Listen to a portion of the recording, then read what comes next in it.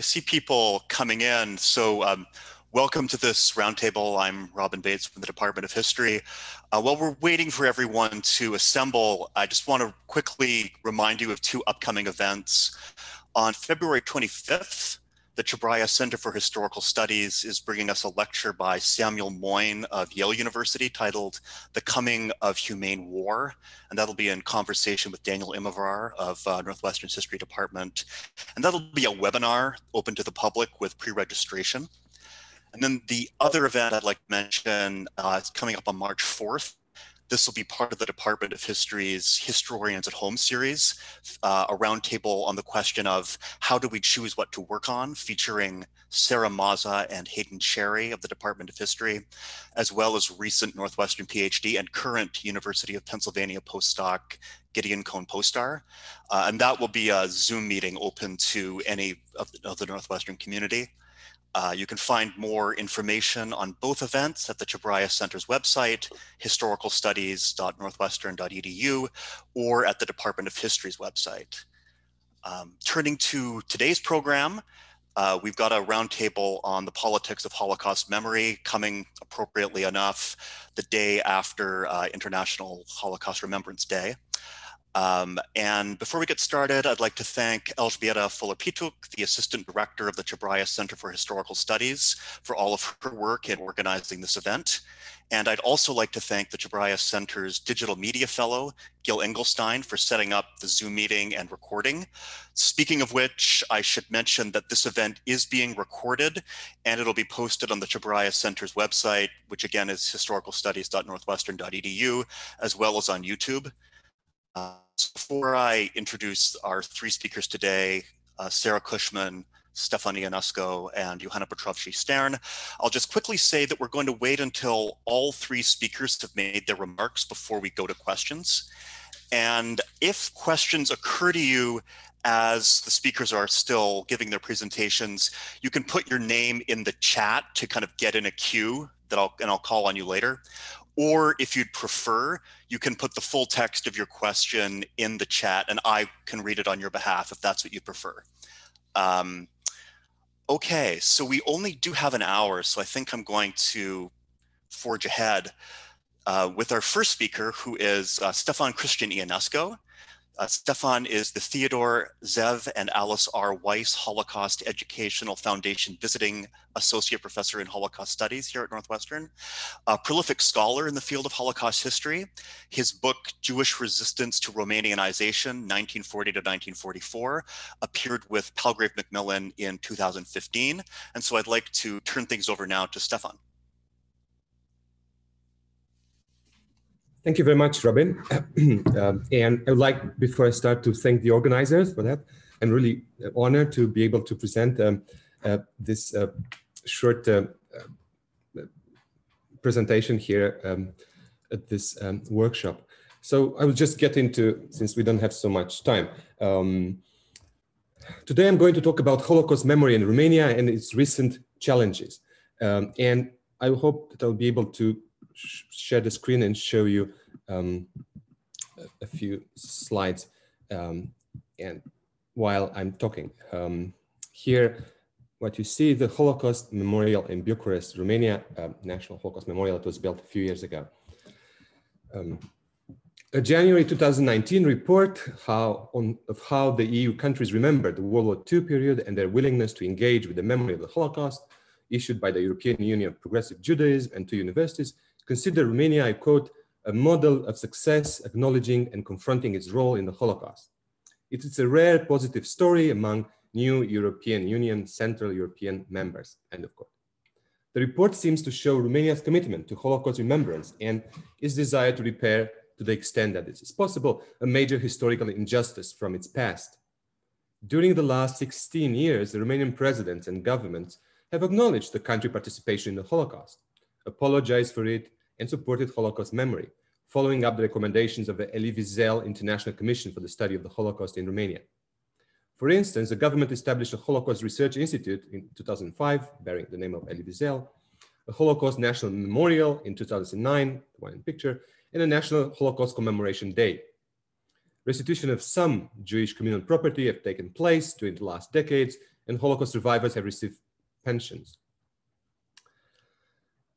Holocaust textbooks and courses were introduced in the public education system, though they are not mandatory, and many of the textbooks continue to incorporate distortions of historical facts in favor of sustaining an essentialist definition of Romanian national identity. And a special law to punish Holocaust denial was adopted in 2005 and sharpened in 2015. The cult of Marshal Yohanan Petrovsky-Shtern, who was Romania's World War II genocidal dictator, seemed to have declined somehow since 2000, did not disappear. And two major right-wing ethno-nationalist, anti-Semitic and xenophobic parties, Greater Romania Party and the Party of the National Unity of Romanians, failed to enter the parliament since 2008. Taking into account the previous popularity of Romanian fascism, anti-Semitism, and the country's major participation in the Holocaust, these developments might seem paradoxical and very positive, especially when compared to the politics of its neighbors, such as Poland, Hungary, and Croatia, who adopted right-wing populist policies that challenged the principles of liberal democracy, promoted ethno-nationalism, and marginalized Holocaust memory. I argue that behind this facade of Romania's successful promotion of a democratic and inclusive memory in a thriving liberal democracy, there are some worrying signs, and this apparent success could fade away in the future. At a closer scrutiny, it seems that things have started to worsen during the last several years, and the country had witnessed the rise of anti-Semitic discourses and incidents, such as vandalism of Jewish sites. I will show you some here. Ineffective enforcement of the laws against Holocaust denial, the growth of the cult of former legionary movement, fascists depicted as anti-communist partisans, resistors, and the saints of the communist prisons, and the recent rise of a new nationalist party, the Alliance for the Unity of Romanians, also known as GOLD, based on its acronym. For instance, monuments and streets named celebrating Nazi collaborators continue to exist in various Romanian cities, as listed in the recent January 1921 article in Forward. More significantly, the December 2020 elections brought GOLD, this new party, into the limelight of local politics. It gained around 10% of the parliament seats, which made it the fourth largest party. Particularly worrisome is that GOLD received a lot of votes from young people in Romania and from the Romanian diaspora in Western Europe, traditionally considered more democratic.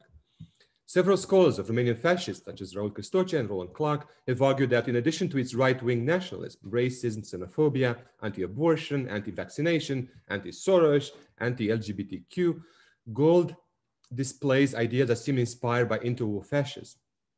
I can mention more about that during the Q&A session. One of his leaders, philosopher Sorin Lavric, made racist statements about minorities, declaring that Roma, the Gypsies, are, I quote, a social plague, beggars, thieves, and pimps, end of quotation, and the refugees are, I quote, a barbarian invasion of Europe, end of quotation.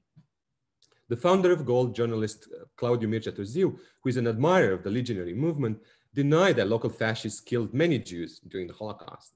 I quote, "What are the proofs that the legionary movement killed Jews en masse?" he rhetorically asked.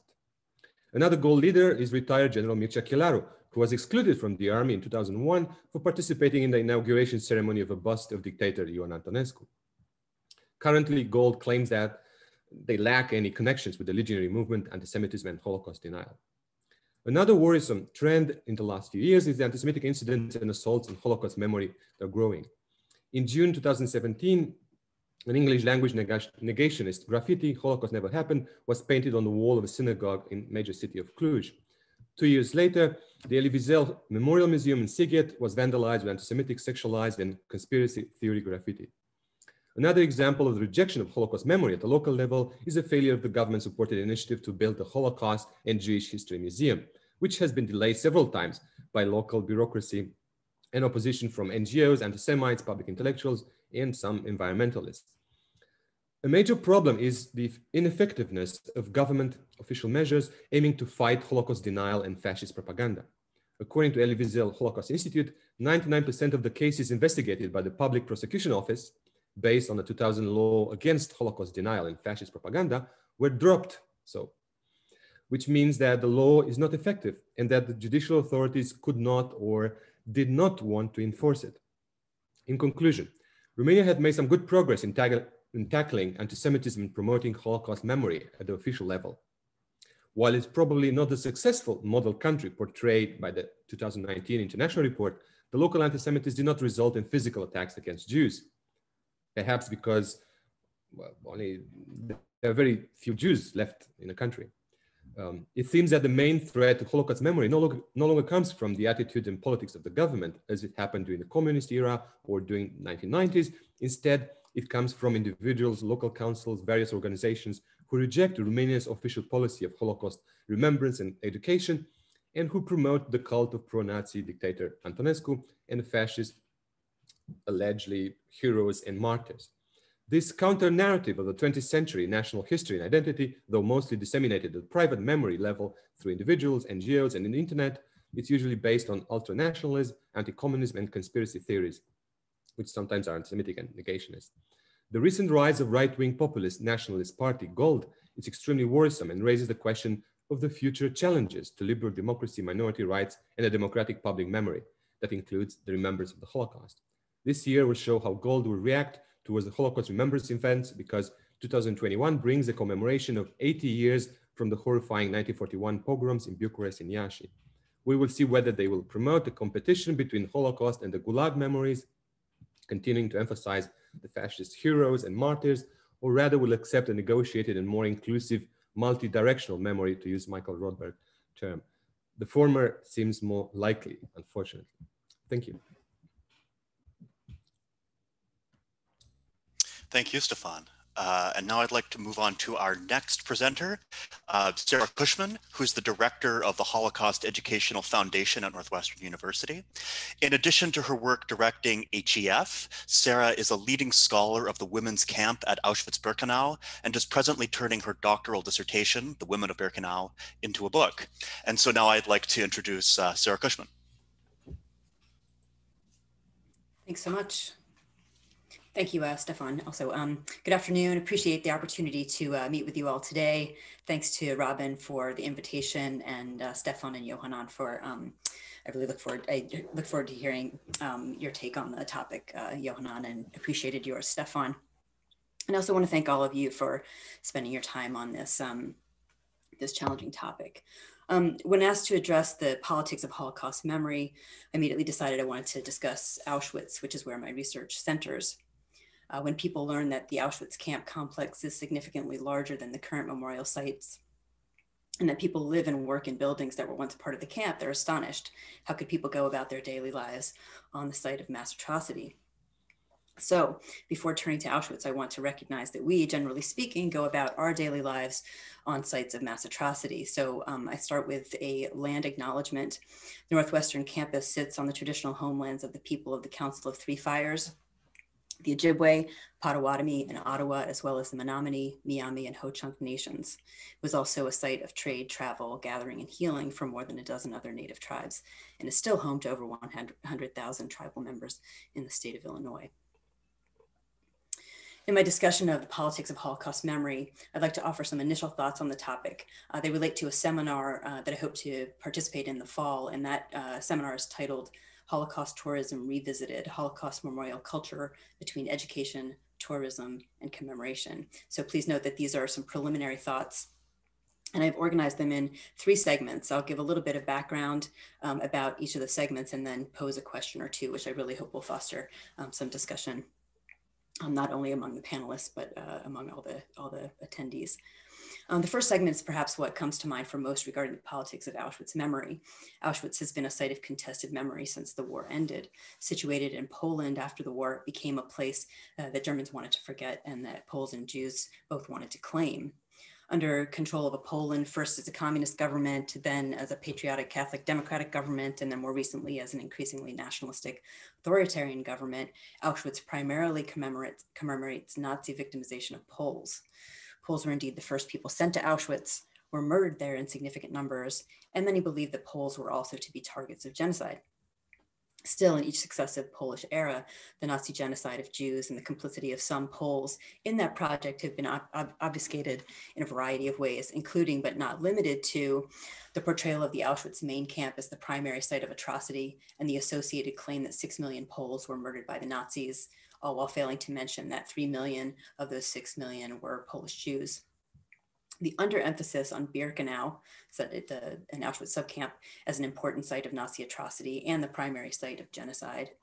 The commemoration of Edith Stein, St. Teresa Benedicta as a Christian martyr, and the opening of a Carmelite convent in a building that was formerly part of the Auschwitz camp, with utter disregard for the sentiments of Jewish survivors. And the Polish Holocaust law of 2018, which criminalized the portrayal of Poland or Poles as in any way complicit in the Judeocide.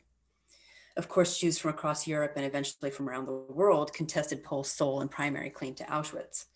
Birkenau, a large subcamp of Auschwitz, held 4 massive gas chambers and the crematoria where the Nazis murdered at least 1 million Jews. In the Auschwitz main camp, there are a number of barracks that have been made into national exhibitions, most of which portray the history and fate of Jews from those countries who were sent to Auschwitz. In addition to the contentious claims of Poles and Jews, there are the partially complementary and partially competing functions of the Auschwitz-Birkenau sites: education, commemoration, tourism, and then I think a function that often gets overlooked in discussions of visitors is research. Auschwitz-Birkenau hosts thousands of school groups each year, primarily from Germany, Israel, and Poland, but also from many other parts of the world.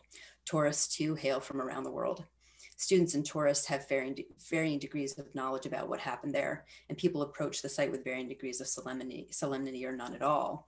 For some, it seems to be a visit to check off the bucket list, and for others, a pilgrimage. So the question I'd like to pose for this segment of my discussion is, what are your thoughts about how to balance the needs of these various visitors from the various categories, and more broadly, how can, and should sites of atrocity figure in our efforts as historians to educate students and the general public? Or is there something that we can learn from these sites that we can't learn in another place? The second, somewhat less obvious topic I want to address is the commemoration and memory of women in Auschwitz. While some parts of the women's section of Auschwitz-Birkenau are identified at the site, there's minimal information about who the women were and any particular experiences they may have had. Should note also that the men's section and men's experiences as men are not really addressed either. There's almost no mention of women camp guards and other women affiliated with the SS at the camp, which included telecommunications auxiliaries, nurses, and wives, all of whom were part of the project of genocide at Auschwitz. Just as an example, the building that women guards lived in is now a technical school, and there's no plaque on the building that indicates its former function. My research shows that the primary ways that women participated in genocide at Auschwitz were different from those of men. And while men's and women's responses as people incarcerated in Auschwitz were similar, there were some significant differences. I think it's important that we understand that women were both involved in and affected by genocide and forced labor at Auschwitz in particular ways. And this not even to mention the various prisoner functionaries who stood in mid-levels of the hierarchy in the camp. There's also a lot to say about the general use of women in Holocaust memory. There are the polarized views of women as heroes or the ultimate victim. This polarized view is complicated somewhat by the post-war notion that survivors must have done something unsavory to have survived, and for women, that was presumed to entail deviant sexuality. There have also been distorted portrayals of women guards as overtly sexualized or demonized. So the question I pose here is related to, at least partially related to the previous one. Are sites of mass atrocity places where complex histories might be confronted? Another way of thinking about this is, how do we or can we engage students, tourists, pilgrims with this complex history in the brief amount of time that they are at those sites? And if not, then what's the alternative? How do we teach these histories? And then the last thing I want to touch on is Americans and the Holocaust. A caveat to my comments here are based on observation and experience rather than any particular research I've undertaken. Holocaust memory flourishes in the United States. One example is the proliferation of Holocaust Remembrance Day events yesterday across the country. At the same time, there's some evidence that most Americans do not know much about the history. Even so, Americans, and I would say particularly white Americans, are fascinated or find some fascination by the Holocaust. The question seems to be, how could people do that to other people? Representations of the Holocaust permeate American culture. I've also met dozens of people for whom study of the Holocaust is an avocation. Unfortunately, there seems to be no parallel broad curiosity about mass atrocities carried out in America by Americans. I should say that I see a wider and deeper engagement from younger generations currently. There was a Holocaust museum on the National Mall in DC 2 decades before there was an African American or American Indian museum. While it's important for those museums to focus on the tremendous contributions of Black and Indigenous Americans to US history and culture, the absence of a museum about slavery and its legacies, or about various physical and cultural genocidal practices towards Indigenous populations, seems an important gap that speaks volumes in its silence. There are several educational projects that approach American atrocity, but they refract these atrocities through the lens of the Holocaust. One example comes to mind, but there are a number. The middle school project Paperclips. This is a project, it's one in which school administrators in a rural Tennessee town and their students explored intolerance and man's inhumanity to man through the lens of the Holocaust. They sought to collect 6 million paperclips to represent the genocide of 6 million European Jews while learning about the Holocaust. I would say that they learned a lot, and the project gained traction and international attention. At the same time, I also would argue that they missed an opportunity. The KKK supposedly was founded less than 100 miles from their town. They chose to explore racial hatred by looking at Germany rather than exploring slavery, the Jim Crow era, or systemic racism. Similar approaches to tolerance education can be seen in other curricula, like Facing History and Ourselves and Echoes and Reflections. I'm not necessarily taking those curricula to task. Instead, I think they illustrate a broader problem that's related to the politics of Holocaust memory in the United States. And the politics I suggest is a politics of avoidance. And it goes something along the lines of, let's study the Nazis and discuss how bad they were as a way of avoiding looking at ourselves and our own history with mass atrocity. So my question here is there anything we can learn about reckoning with our past through Germany's approach, through the approach of the Auschwitz sites? And does the fact that there are some, but only a relative few marked sites of mass atrocity in the United States offer an opportunity or an obstacle, or neither or both, for reckoning with that past? And I will stop there, and I thank you. Thank you, Sarah. Now we move to our third and final speaker, who is Yohanan Petrovsky-Shtern, who is Crown Professor of Jewish Studies and Professor of History here at Northwestern, a scholar whose work embraces many aspects of the modern and early modern Jewish history of Eastern Europe. His numerous books include The Golden Age of the Shtetl, which appeared with Princeton University Press in 2014, and with Paul R. Magoshi, Jews and Ukrainians, A Millennium of Coexistence, published by University of Toronto Press in 2016. So now I'll turn things over to Yohanan. Thank you. Do you hear me well? Yeah, good.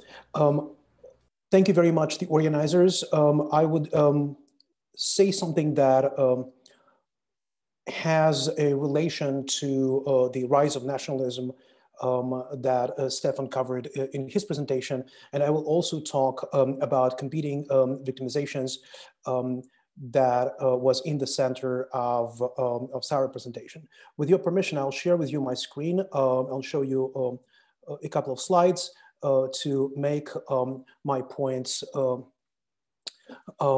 a more articulate and stronger manner. I would like to start with this particular monument to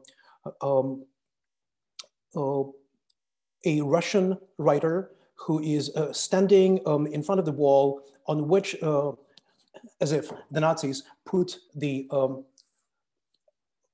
advertisement asking all the Jews of Kiev to show up at the region of the old Jewish cemetery near the Babyn Yar ravine at the outskirts of Kiev on the 29th of September in 1941. It is this particular Boychik, who was a teenager at the time, who became a major witness and who later in the 1950s told the story about what Babyn Yar was about from 1941 till 1944. He defected to England. His novel was published in the Soviet Union, but it was heavily censored by the Soviet censorship for the reason I'll discuss in 1.5 minutes. And there in England, he published the full version of his novel, which is called The Babyn Yar. So just to remind you, September 29th, September 30th is the time when the Nazis executed 33,771 Jews in the region of the Babyn Yar. And what Patrick Dubuac called the Holocaust by bullets is very well represented in that particular horrible massacre, which is the massacre without any kind of parallel before the Nazis come to Kiev. And there were mass massacres of Jews in Berdichev. About 18,000 were killed over 2 days in August 41, and the massacre in Kamenets-Podilsky, approximately the same number, 17 to 18,000, but nothing like that had happened before. It is also the event of extreme importance for the upcoming Wannsee conference, because this event showed the Nazis that they can actually execute Jews in mass by bullets, and not only by bullets, in Eastern Europe. So what they were planning to do is doable. Immediately after September 1941, the Babyn Yar, which is a huge ravine at the outskirts of Kiev with different branches, became a major center for the Nazi execution of different groups. Soviet POWs were brought there and shot. The communists, the Jews who were in the hiding, who were found after September 1941, the Gypsies, the Roma, the patients of the local psychiatric clinic, which stands right at the edge of the ravine from its eastern side.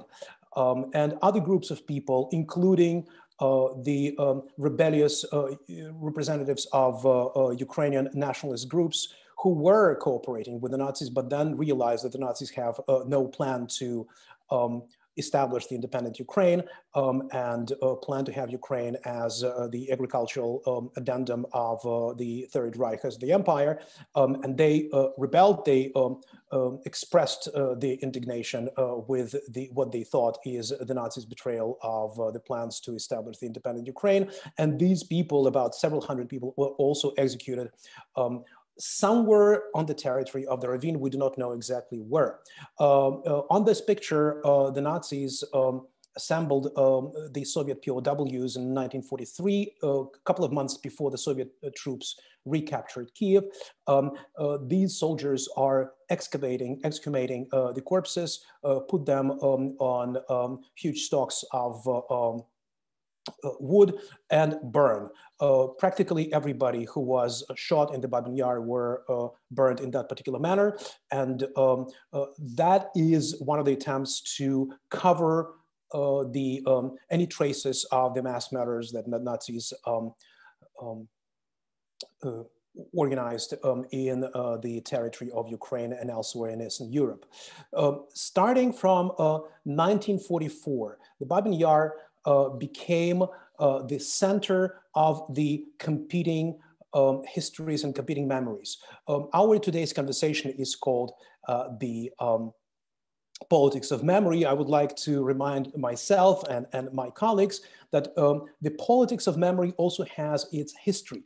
So I believe the Babyn Yar can have can be presented as the history of the politics of memory. And we do see the changes, sometimes radical changes in these politics every 15, 20 years. And the changes of these politics also represent an important history of the place and of the memory of the place. Of course, the Soviets knew very well what was going on in the Babyn Yar. In late in December 1941, they received in Moscow a report about the Babyn Yar massacre, and before publishing it, I believe this is the beginning of the Soviet policies of memory regarding the Holocaust, which is at that time not called the Holocaust, as you understand, is this particular document. So the document says that Hitler's bandits implemented mass murder of the Jewish population in Kiev on the 29th of December. So the Soviet censor changed it to Hitler's bandits drove together thousands of peaceful Soviet citizens. So for the next 40 years, that particular replacement of memory became absolutely crucial. The Babyn Yar is now a place where about 100 Soviet citizens were massacred. And this is what the Soviets commemorate by placing late in the 1940s, early 1950s. I was trying to find out when this stela was actually established, could not find the date. It says here there will be established a monument to the Soviet people, the victims of the Nazi crimes who perished during the occupation of Kiev in 1941, 1943. There was another stela that said, you know, we are talking about 100,000 Soviet citizens. This stela really bewildered many Jewish survivors of the Holocaust who were coming to the Babyn Yar to commemorate the victims. Among them were my grandmother and her brother. Her brother, Arnold Korzhevin, managed to survive the Babyn Yar. He was in the hiding in Kiev, and his mother, that is to say my great-grandmother, and her sister were shot on September 29th in the Babyn Yar. So I remember the stories of people coming there and saying, there is only one monument, this stela, that says nothing about the Jewish victimization, which is absolutely erased from the Soviet memory. That particular viewpoint was voiced a number of times by the visitors in Soviet Ukraine, Jews and non-Jews, who were asking, the first thing they are asking when they're coming to Kiev, please bring us the Babyn Yar, and they see this monument and they say, why do you not have anything more substantial to really commemorate the victims who perished there?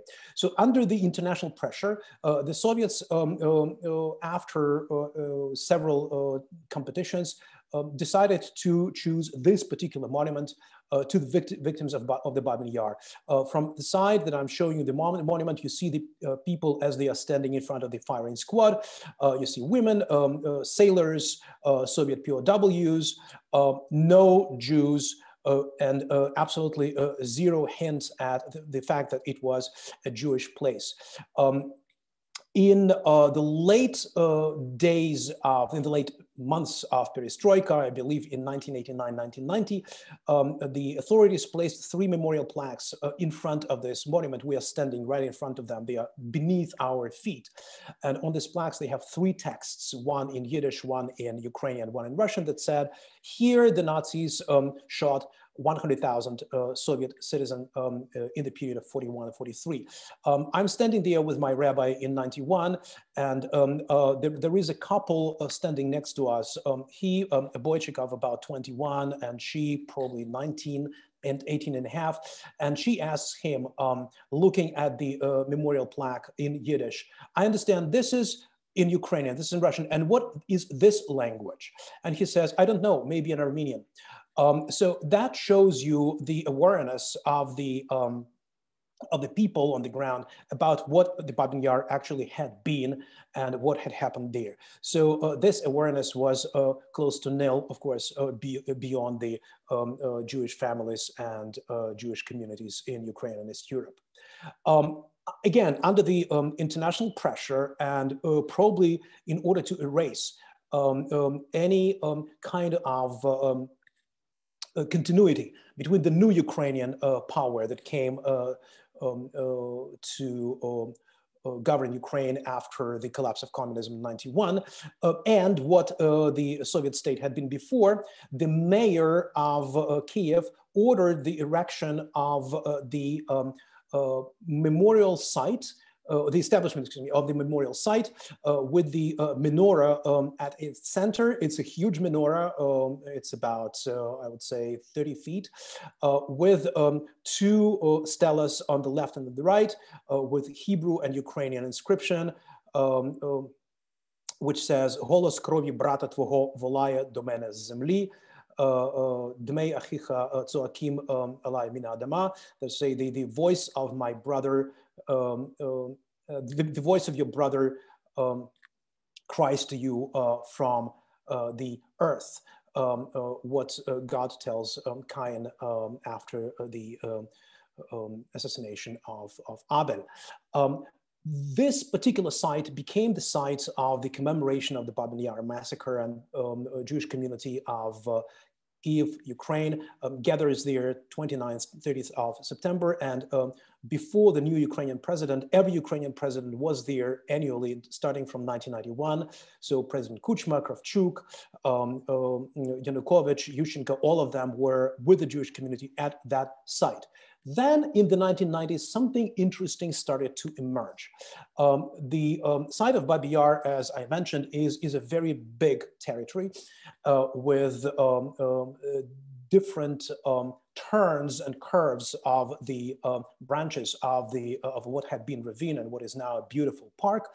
So different groups, the political groups and social groups, NGOs, started to establish monuments in the site, claiming that they are also the victims. And what appeared momentarily is this competing victimization that we know very well from post-colonial theory and other types of historical research. Today, I'll show you just several monuments.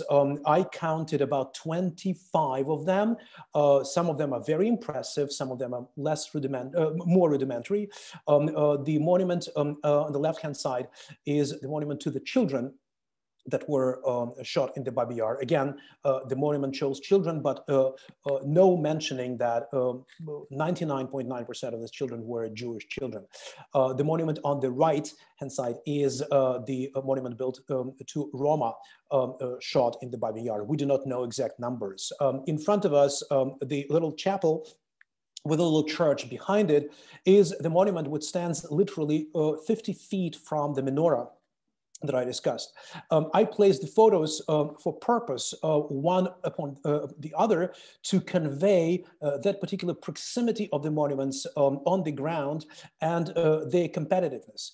So you really see one monument when you are staying at the other, and there is a sense of competing victimizations that are reflected in these monuments.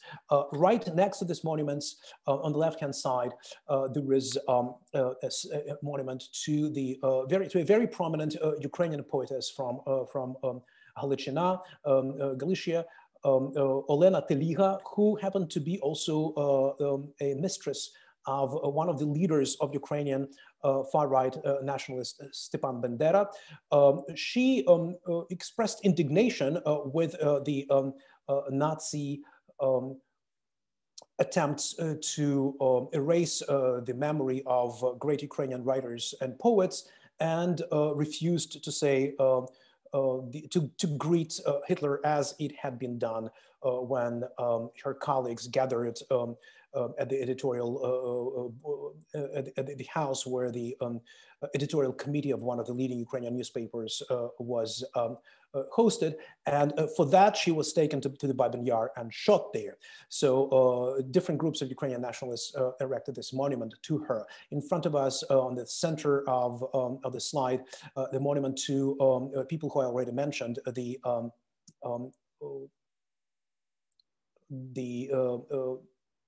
patients of the psychiatric clinic, St. Cyril Psychiatric Clinic, which is still there today. So they were also shot in the same place. And on the right-hand side, the monument to the 3 million Ukrainian Ostarbeiten who were taken from Ukraine by force and sent to Germany for different types of hard labor. The monument to the victims of the Syrets concentration camp on the territory of the Babyn Yar, established immediately after September 1943, left-hand side.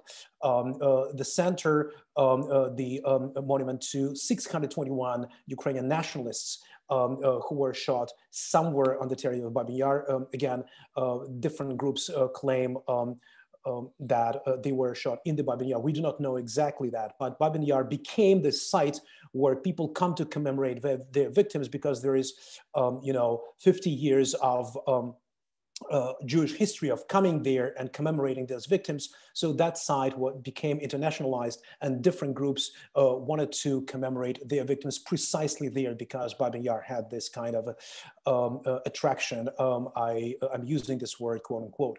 Right-hand side, the monument to a legendary group of Russian, Soviet, Ukrainian sportsmen who had a chutzpah to win the game against the Nazi soccer team in 1942. After the game, they were taken to one of the places of execution in Kiev and shot. The legend has it that they were also taken to the Babyn Yar. So I showed you 1 to 3, about 9 monuments, but all of them again are on the territory of the Babyn Yar. And the question today, the big question today, to the landscape designers and to the historians, how to think about these monuments, how to arrange them into one continuous memory, how to embrace the Jewish story, and how the Jews should or should not embrace the stories of victimization and execution of other groups.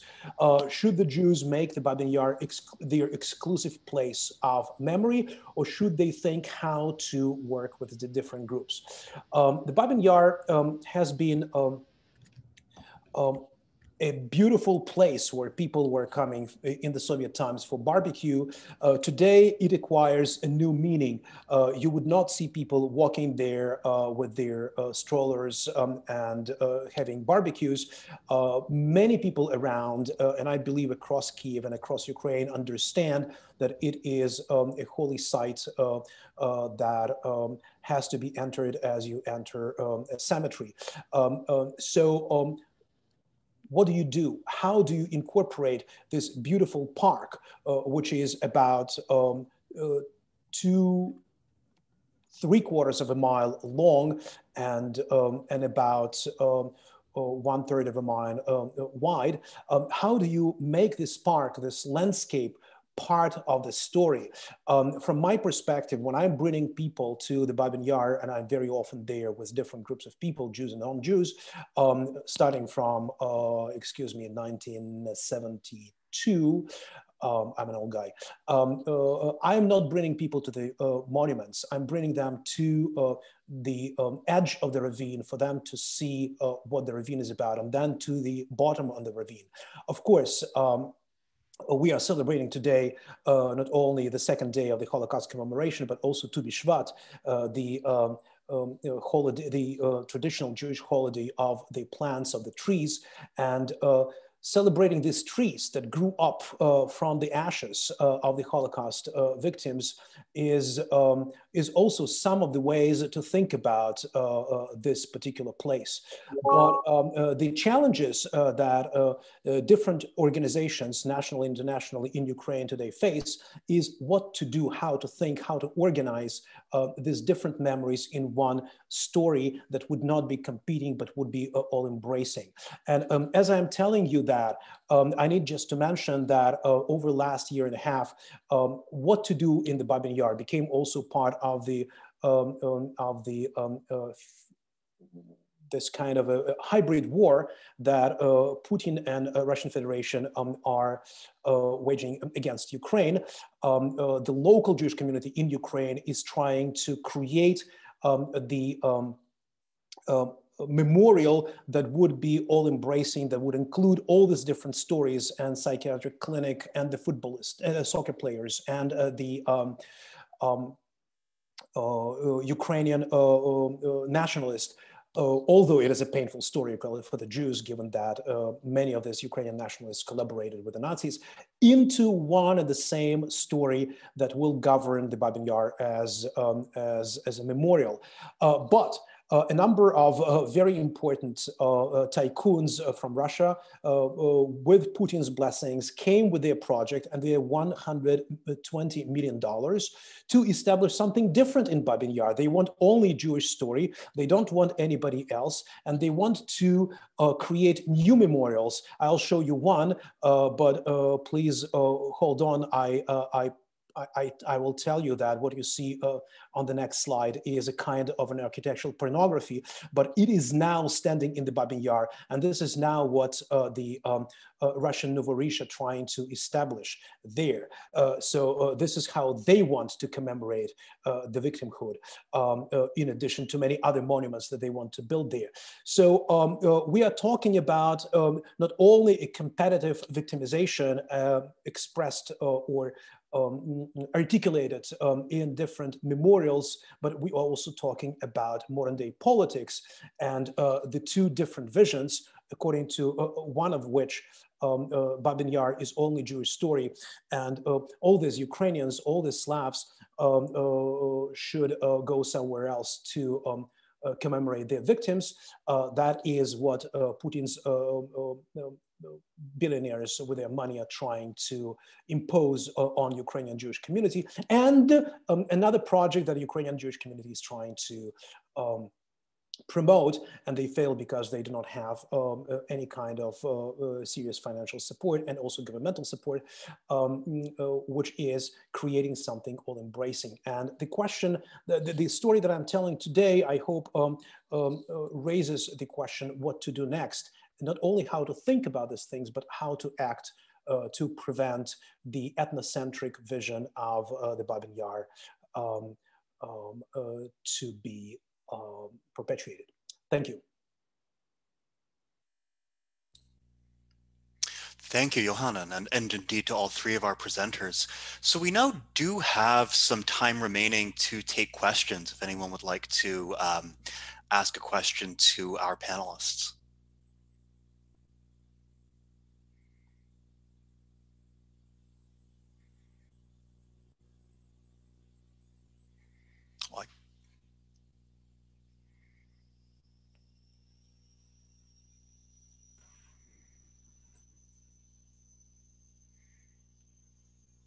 I think Sarah Maza asked something in the chat about sort of the overlaps between what I was saying and what Yohanan was saying. And I think really one of the challenges of, I don't have an answer, but I think one of the challenges of Holocaust education and commemoration is the complexity of issues and these sort of overlapping episodes of violence. You know, Jews were not I would say Jews were the sort of like maybe the biggest or most prominent target of Nazi atrocity, but they certainly weren't the only ones. And so I think, you know, how to bring the sort of specificity of the targeting of Jews into conversation with these other victimizations, but also while also acknowledging that there, people have characterized this as sort of like, you know, a vortex of violence or, you know, these overlapping violences, and sort of understanding that there were groups of people and individuals who were, you know, both victims of the Nazis and who carried out anti-Semitic acts, or were victim of one group and were targeting another. That all of this kind of complexity is going on, and it's really difficult, first of all, to unravel, and then to try to you know, express that complexity to people who are perhaps less versed in the field. It's I don't know. There's not an easy answer. I think so I don't know, but I think I just wanted to sort of re-articulate some of the difficulties of it.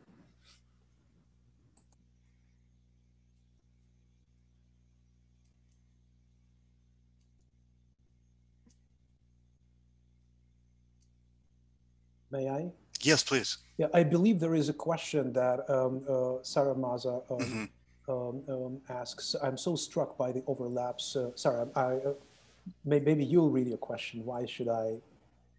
Oh yeah, no, I just, the reason I asked is because Sarah Cushman's talk was about the Holocaust. You were almost mirror imaging each other. Her talk was about how the Holocaust kind of displaces and marginalizes in the American context these other stories of victimization. And you were talking about the way in which, Yohanan, the the victimization of Jews at Babi Yar was being engulfed in these other stories and obscured, and so I just thought it was interesting that, but obviously the answer is has massively to do with different histories, but I was just struck by the fact that you were giving almost opposite talks to each other.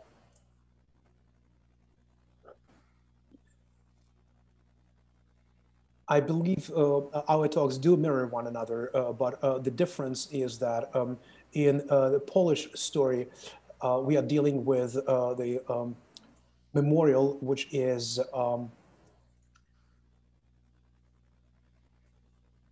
which shows the competition between two memories, the Polish and the Jewish one. Of course, the Polish one is trying to impose itself on Jewish, and how to deal with this competition is what Sarah was asking. In my story, you have more than two competitive stories. Of course, none of them can compete with the Jewish story because of the sheer magnitude of victimhood you are talking about. Let's say we know only about this 33,771 Jews who were shot during 2 days in September 41. And on the one hand, and on the other hand, several hundreds of patients of psychiatric clinic, several dozens of soccer players, several hundreds of Ukrainian nationalists, several thousands of Soviet POWs. So there are several stories there. And I believe you are talking about my story, which mirrors in a negative way Sarah's story, precisely because the complexity of the Babyn Yar with its multiple victimhoods is very different from what you have in Poland. The organizations who are in the center of telling the Jewish story in this Polish memorial are trying to compete with the Polish story. There is very little competition in the case of the Babyn Yar.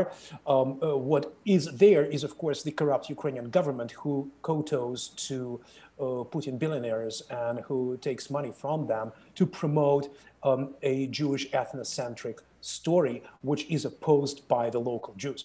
That is something quite unexpected. This is not the Polish story. This is not how we could reconcile the story of the Polish Jews looking at Auschwitz-Birkenau and the story of the Ukrainian Jews who are looking at, who are discussing the Babi Yar. Sarah, would you agree with me?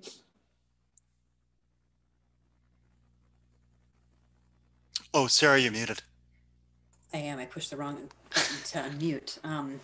Master of technology after the pandemic. Anyways, yeah, so I think that the story at Auschwitz is a little bit more, it's actually more complex. I mean, there certainly were Soviet POW victims there, some of whom were women. There were Roma and Sinti victims, but it seems in the sort of commemorative landscape, I would say it is a little bit more sort of bifurcated as opposed to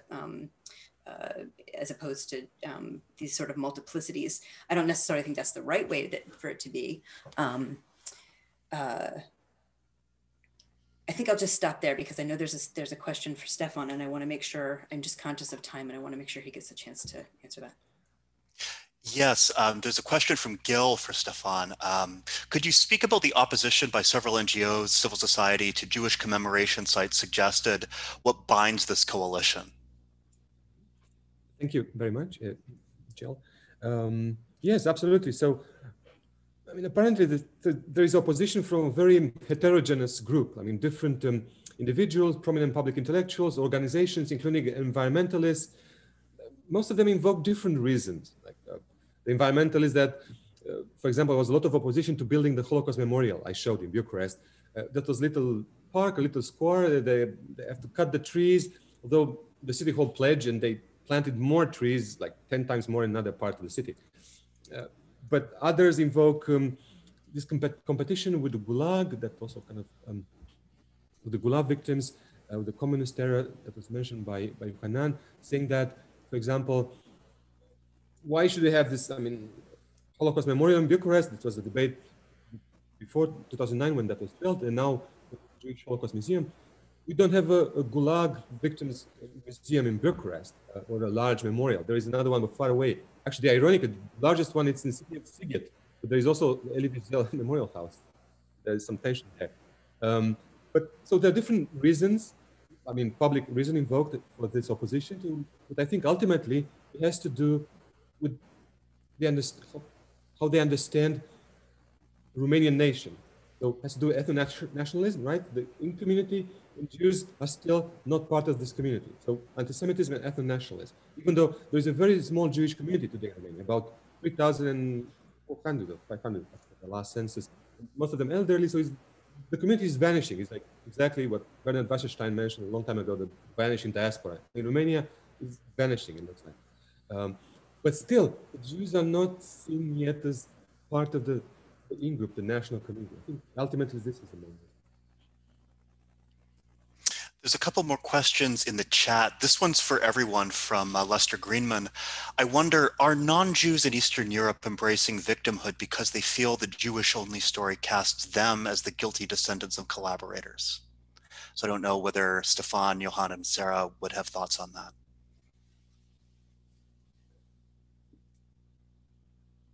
Maybe Yohanan, maybe I think is more qualified to answer. I will answer very briefly. No, I don't think so.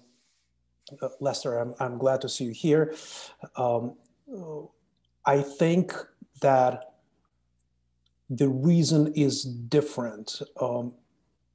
Although many Jews know today that there were hundreds and thousands of Ukrainian nationalist-minded men and women who collaborated with the Nazis before starting to fight them in 1943. The understanding that these people were fighting for what they thought would become an independent Ukraine is very much there. And Jews are ready to put aside the fact that there was the case of collaboration and embrace the story of the Ukrainian nationalists as victims of the Third Reich, because Ukraine is trying to emerge as the post-colonialist nation state. And Jews would like also to embrace that particular nation state. Because, you know, in this nation state, the stories of Ukrainians who are fighting for Ukrainian independence in the past becomes kind of a new gospel. And that is something to take into consideration. That is kind of local political correctness that we have to think about. And then we have one more question in the chat, this one also for Yohanan. This is from Ruby Daly. What is Putin's stake in inserting himself into the current memorialization effort? What kind of historical manipulation is he aiming for exactly? I believe it's an obvious question.